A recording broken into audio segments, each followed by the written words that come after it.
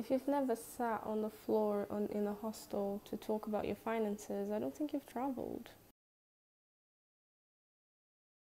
So I've been doing these finance videos on Instagram since I started traveling, but I thought I might as well make it a little bit more elaborate here on YouTube. So I'm going to talk to you about a little bit about how I keep my finances and also about my expenses in the last month. So this type of video is going to go live every month.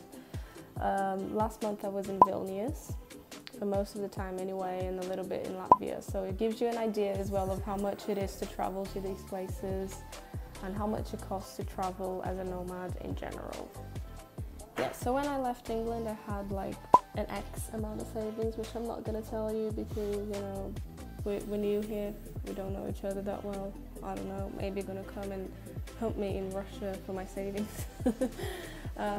So basically at the beginning of the trip I took away 15% of what I had saved. Let's call that Y. So what I've been doing, I call that my cash flow. So that money, the 15% of everything I have saved, Y, is the money I can use to book travel, book hostels, is the maintenance money that I can buy food. I go to the supermarket here in Russia, the money comes from that pot. So the way I like to work it out is if at the end of the month I've got less than Y, so less than the original amount I put away, then that means traveling is costing me money. If I end up with the same amount as I put away originally, then either means that I'm spending as much as I earn because I work online as well, or it can also mean that I'm plugging a gap from the previous month because I overspent in the last month. However, if I do end up with more than what I originally put in, more than Y, then it means that I am saving money and traveling at the same time. Unfortunately, that's only happened twice, and this month was one of these, or last month even, was one of these times. So let's go on and talk about expenses. So this is the context to make you understand the expenditure. Last month I was in Estonia until the 12th of September. I did not spend a penny in Estonia, so I was massively helped. One of the reasons why I saved money last month was because of that, because the volunteer opportunity that I took in Estonia was absolutely amazing and I didn't have to buy food or anything else. So that's one of the reasons why I'm doing so well right now. From the 12th onwards, I went to Vilnius.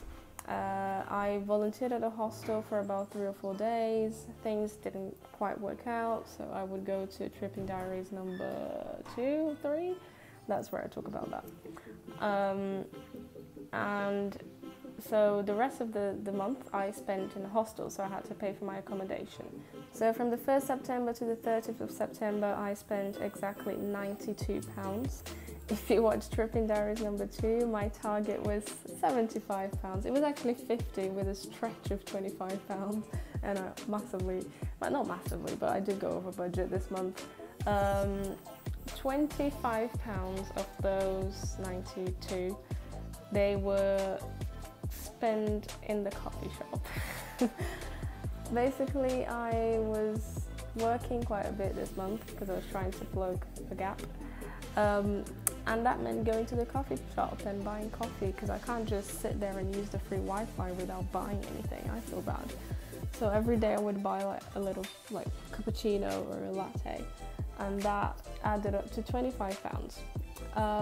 Could that be reduced? Potentially. I could have worked in a hostel, let's tell the truth. I could have sat in a hostel and worked there, and I did do that for a few days, but the problem with that is there would be days where I wouldn't leave the hostel at all, and that, I think, that would drive me a bit crazy. So, you know, I'm okay with those £25. I think it's a mental health kind of expenditure because I would have spent the majority of the month in the hostel and not seeing the light of day, and I don't think that's good for you. This month I also had a very unusual expenditure in shopping. I usually don't buy shit, but for some reason this month was the month that all my shit broke.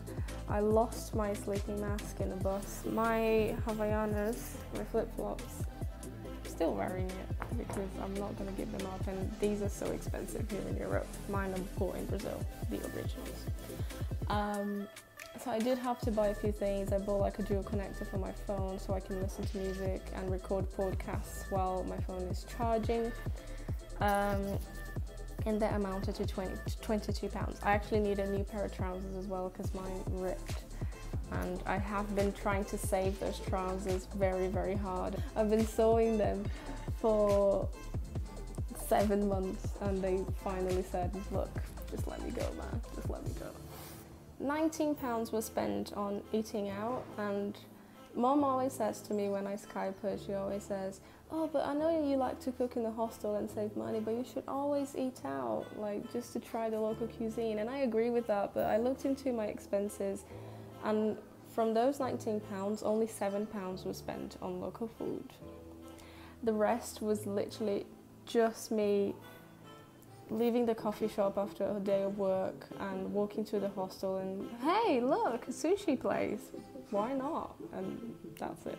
So that, yeah, aside from the £7 I spent eating like the pancakes, the Lithuanian pancakes, the rest, yeah, it could have been saved, definitely. There was £15 spent on groceries, which I'm always happy with that spend. Money very well invested. I've been trying to cook more and more in the hostel, especially after in Lithuania I was helping the cook in the hostel, so I learned a lot about cooking. So I'm trying to keep that going. And it's been like proportionally 16% of the expenditure. I think that's been a lot higher than usually is, so I'm actually quite happy with that. And finally, £11 on my hair. I have to dye my roots, so there you go. And there was also like a cream for my tattoo. Speaking of my tattoo, that was done last month as well, and obviously costed a little bit of money, but I'd like to say that it was my birthday in August, and my mum sent me money this month for my birthday, and I used practically all of the money she sent me to pay for the tattoo and the piercing as well. So I mean, I would have never had a tattoo otherwise, so I just used that extra money as like a gift to myself. And then the other type of spend that I like to leave out this budget that I create every month is the money I use for like booking forward travels. It's inevitable, I have to move, so this month I spent £104 on hostels and booking buses and flights. Obviously, with me leaving my volunteer exchange, I had to pay for my accommodation I had to pay for 9 nights, but Worldpackers refunded me for 3 nights. So at the end of the day, I think I spent £56 on the hostel. I also spent a little bit in Latvia because I was only staying in Latvia for a couple of days, so I paid for the hostel there as well. And I obviously bought the bus to Latvia and stuff. So it's a little bit higher than usual because I usually don't pay for the hostel because I'm always volunteering. But I am happy with that. I think I was in a very bad situation in Lithuania, in the hostel I was in, and to be honest, I have the privilege of having that money that I can spend, and I'm not going to starve to death, and nothing serious is going to happen because I spent that money, so I will use it whenever I have to. And in fact, here in Russia, I am also paying for my hostel because, first of all, it's cheaper than in most places. And second of all, I wanted a break from volunteering. And I actually had that plan before the latest hiccup I had in Lithuania. So it was always the plan to take this month off and focus on working online, on doing the podcast that I do in Portuguese, and also these videos. And although I don't have a normal lifestyle, I still have bills to pay. Believe me or not, I still have bills to pay. So let's talk about the monthly expenses now. So there's a little one. I pay for extra space in iCloud, which I still count. It's like 79p, but I count it because every penny helps. And the second thing is I pay for a storage unit in Manchester where I keep most of my belongings. I didn't get rid of everything when I left England. There was like stuff which I had an emotional attachment to, so I couldn't just get rid of it. So it's there in the storage unit. I also pay for my health insurance. It's actually a travel insurance, very important. important to have when you're traveling. I have used it before. I put on my Instagram a video of my experience with it. And finally, I have my phone bill to pay, and also I have, it's like, when I left England, I had a bit of a debt with the energy company that used to provide energy to my flat, and they allowed me to pay in monthly installments. So I was paying for that, and while I'm talking about that, I'm really happy because my monthly bills are going to drop massively from next month onwards. First of all, because of this energy debt is cleared, they sent me an email saying that I overpaid, so they're going to give me back £63. I actually need to tell the hostel that they're going to send me a check. So there is that. So next month I'm not going to have, it's £54, so it's quite a big chunk of money. And the second one was my phone bill. So basically I finished paying off my contract, and then I moved on to a £20 unlimited internet deal with 3. But yeah, the internet was not unlimited. There was a lot of problems in the transition, and they gave me like shit customer service. And then I was like really pissed off, and then I was on the phone with them, always polite. I'm not one of those to yell at people, but I was like, really, this customer service is crap, like just let me out. And obviously I was expecting them to give me something, and they gave me 6 months free. So there's gonna be, I'm not gonna pay for my phone bill for 6 months. So that's like another, what is that, £120 savings for the next 6 months. So that's amazing.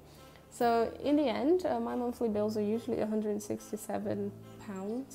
And from next month onwards, they're gonna be £72 for 6 months. And then they're gonna go up to 92, which is all right as well. So yeah, as I said in the beginning, it was a really good month. I made money this month, which is incredible. I'm always so grateful for being able to travel and make money at the same time. Again, it only happened twice, so I need to cherish these moments. I think the focus now is to work very hard this month. Now that I'm having a break from volunteering and I've got more time, I need to focus on making some more money on proofreading, because I'm going to see the Northern Lights in November. And if you follow me on Instagram, you already know this, so do follow me if you want for more like on-the-go updates. So I'm going to see the Northern Lights, and it's extremely expensive. The hostel itself is £36 a night, and it's ridiculous. You have to pay for a tour to see them as well, and the tour is £100, which I'm okay with paying that because it is one of my like dreams, one of my bucket list items. But yeah, the whole trip for only 3 or 4 days is going to cost me £350-ish. So the focus is to work hard to get those £350 back, and also to try and get the money I'm going to spend here in Russia back, because I'm paying for the accommodation. So, you know, I can maybe have another month of at least staying even. I don't know. But if I can at least pay off the costs of the Norway trip, because it's only 4 days, because after that I'm going to have to find another volunteer experience, I'm going to have more expenses, and it's just going to, if I start another month with £350 down, it's going to get ugly, so I don't want to do that. So yeah, I'm going to bed now, and I'm limping because of my flip-flops. But if you've got any questions, drop them down below. Go on Instagram, send me DMs, whatevs. Yeah, see you next time.